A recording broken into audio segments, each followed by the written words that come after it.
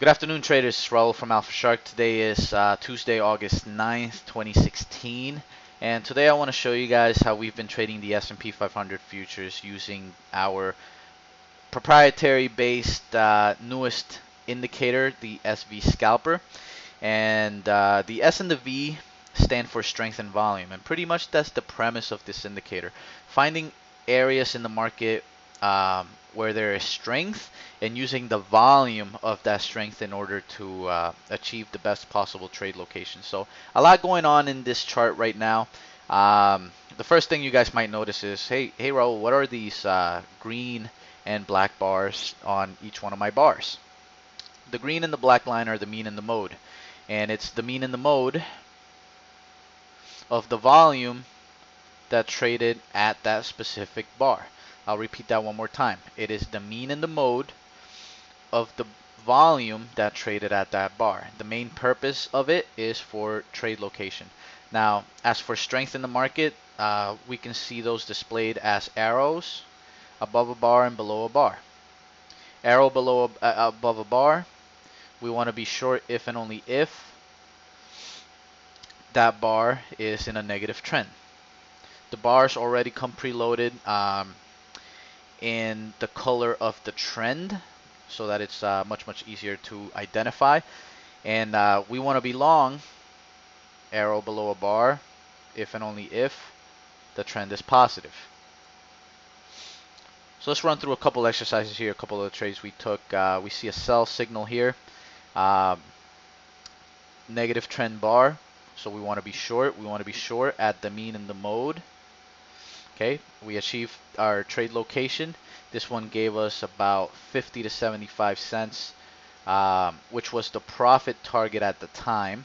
The profit targets do change over time, and they're also displayed here on the upper left hand of the chart. Okay, and it's displayed in points. So once we enter the market, we want to take max profit, 1 point. Okay. So this one gave us a little less, but we're scalping, right? We're looking to hit base hits, not really hit home runs all the time. Sometimes the market will give us a home run though. Sell signal over a bar, negative trend. We got the trade location we were looking for, and the market gave us a gift with this negative bar, and definitely got our profit target on that one. Arrow above this bar, positive trend we don't take. Arrow above this bar. This bar specifically was frustrating. Held it for about 20 minutes and it really didn't produce anything, so we ended up scratching in it. Didn't take this long because the trend is not positive. Short signal here. Trend is positive, so we don't take that one. Long signal, negative trend, we don't take it. Long signal, positive trend. This one we take, we get the trade location we're looking for. Unfortunately, at this bar right here, we do get stopped out. Almost immediately, we get a long signal, get the trade location we were looking for.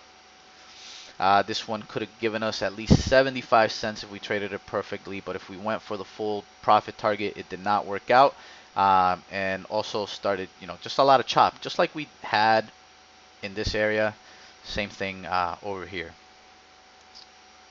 And then the sell program started to hit the market, creating volatility, and volatility is opportunity. So I was definitely looking for opportunities here. So we get a long signal here. This one we don't take because the trend is negative. Short signal here. This one we take. Gave us the profit, not the profit, the trade location we were looking for, and it also gave us the profit target we're looking for. And for the rest of the day, we really didn't get any signals. This one I haven't taken because making a video for you guys here. But long signal here, negative trend we don't take. And so just a few winners, a scratch, and a loser is what we got with the indicator today. But we're only looking to scalp the market, and that's the whole basis of the indicator, looking for areas where we can get high probability scalps, guys. And this is how we've been trading the S&P 500 futures. I'm sure there will be more videos to come, and everybody enjoy the rest of your trading day, and as always, happy trading.